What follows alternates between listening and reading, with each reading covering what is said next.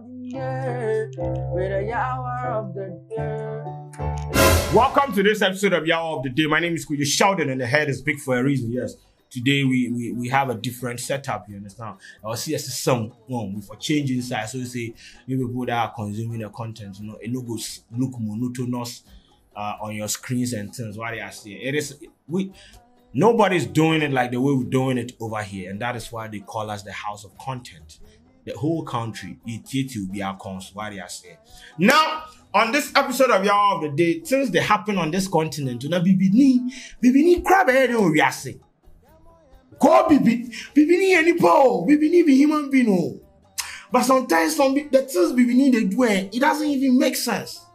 This episode of Yawa of the Day is brought to you by what?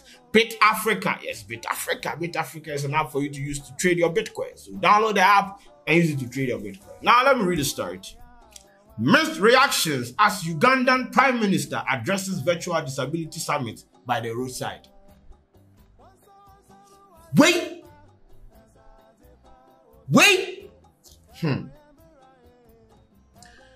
Ugandan's Prime Minister Robinah Nabbanja is in the middle of online buzz yet again after photos of her addressing a virtual global summit from the roadside emerged. Prime Minister Nabbanja was addressing delegates during this year's Global Disability Summit on Friday, according to tweets shared on her profile. On the sidelines of the parish development, blah, blah, blah, Ms. Nabbanja wrote, attaching photos of a logged-on virtual session complete with a desk and 2 laptops, one of which was seemingly not on. Additionally, 2 office flag posts had been mounted just behind her, with one hand held by an aide and her entourage parked on the dirt road behind her. Yes, and this is the caption. I addressed the virtual Global Disability Summit and stated Uganda's commitment to the cause of people with disabilities. She added and attached an extra clip of her contribution at the summit. Ladies and gentlemen, while a section of internet users have congratulated the Prime Minister for attending the convention, regardless of her location at that time it kicked off, some have condemned it as a disgraceful attempt at showing commitment. Yes, so basically that is what is happening. Here are some of the comments. Dear Robinah, these are jokes taking too far. Stop the theatrics. Leading a country is not melodrama. It's like my boss is taking it a notch higher, whether in office or in the field, on the road or in the jungle. We are ready to serve. Thank you for showing us the way, right honorable. Just last month, Nabbanja was struck by the internet users after comments she made on Ugandan national television that Kenya experiences winter and all those things, blah, blah, blah, blah, blah. So that is the Prime Minister of Uganda. I didn't know they have a Prime Minister, but I don't know the kind of government system they practice. But this is new to me, so yes. That is the Prime Minister of Uganda, and either you encourage to go somewhere where your woman get summit attend online. Now, she made them park the cars, commode table and chairs for car inside, go put for roadside, set laptop, one of the laptops that they on, sat there by the roadside, say they do summit. What kind of theatrics is this? Uganda will implement all core summit thematic areas in line with the principle of leaving no one behind. Accordingly, we commit to do the following. 1. Strengthen the capacity of organizations of persons with disabilities. 2. Ensure inclusive education. 3. Promote inclusive access to health care. 4. Ensure inclusive access to employment opportunities and livelihoods. Ensure special consideration of persons with disabilities during crisis and conflict, including a focus on climate change. Excellencies, let me say something more about inclusive employment and livelihoods.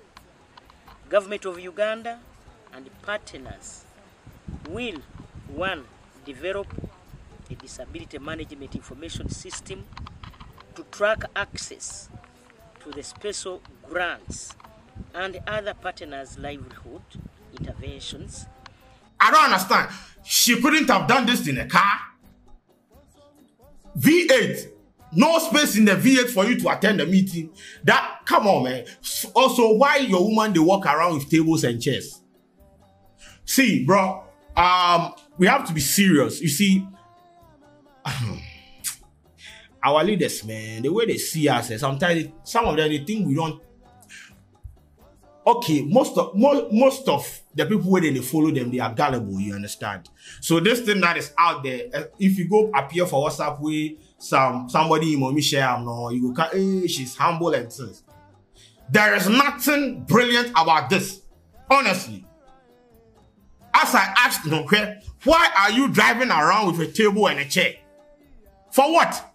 This is a typical case of African leaders trying to use theatrics to please the ordinary citizen. And it doesn't make sense to me. This is theatrics. There is no point in doing this. This has happened before. The same Uganda, their president. This guy was in a convoy with cars, motors, and things. Make them stop, park car by the roadside, put chair for that way they make call. This is, bro. I don't know why people are, you are praising them for what? What? Oh, come on, man. We can do better.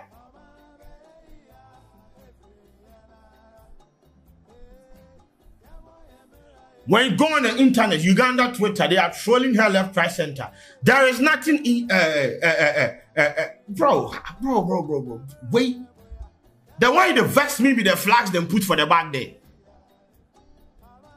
One of the laptops, too, they on. How can you sit in a V8? Look at the comfortability of V8 seats. The space. Bro, African leaders, man. Sometimes I don't understand. To what end? What is the point? That whether look at someone's comment. Listen, where's the comment? That comment. I didn't say comment. Yeah, me bro for about. My boss is taking it a notch higher. Whether in office or in the field, on the road or in the jungle, we are ready to serve. Thank you for showing us the way. Which way? I don't have GPS. If you Google map, please, make people know they accommodate some of these things.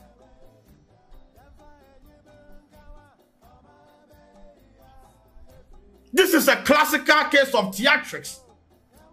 She's just, she's working. Hey, she was in a convoy going to do something somewhere. But because she cares about people with disability, she stopped by the roadside to attend the summit and contribute. Bro, let's be serious.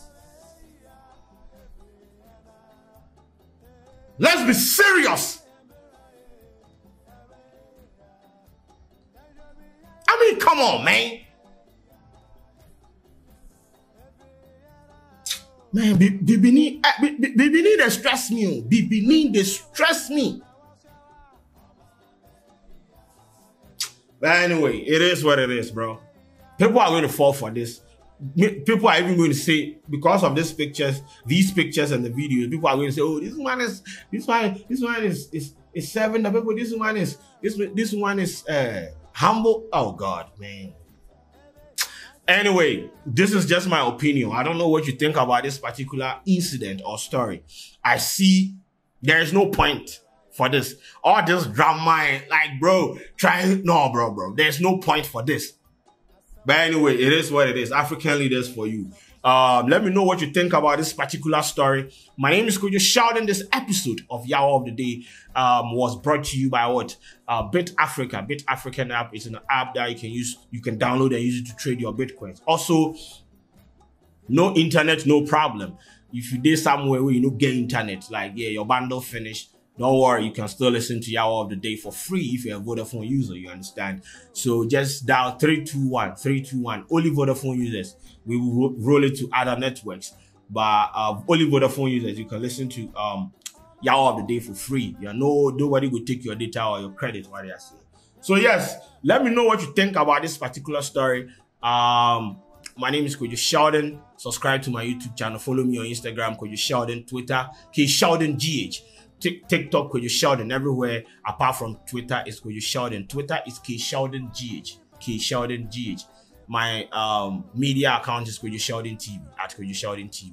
So let me know what you think about this. But this no they impress me. This is theatric. This is drama. This is bro. Let's